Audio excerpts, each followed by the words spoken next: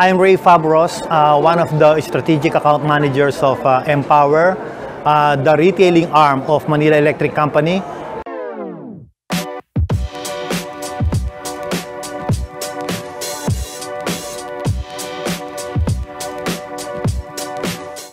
MPower is actually the competitive retail group of Manila Electric Company.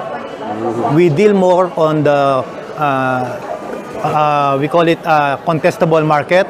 You know, Philippines is now going into the regulated energy market. So we compete with other retailers. We offer, of course, competitive rates to big consumers, and that's our business. Right. Let's talk about your services. What exactly do you offer, and why consumers will look for MPower? Of course, we have to offer them the true cost of electricity. Right. We should be able to give them these competitive rates for them to partner with us. We should be able to give them these value-added services.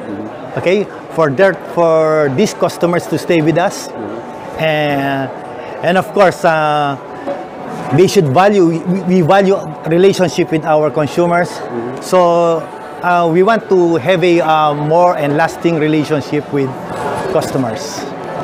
And let's talk about, Ray, your forecast. Let's talk about your business. How is business right now, and perhaps next year? What do you think of business would look like in MPower? Okay. MPower handles is now the leading retailing company.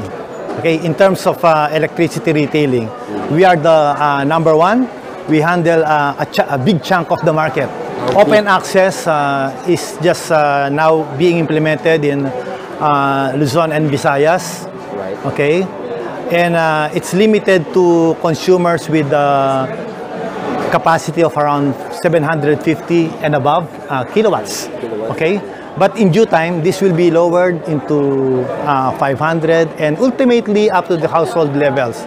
So we have a very big market, and our COA, or the retail competition and open access, is just on the first stages.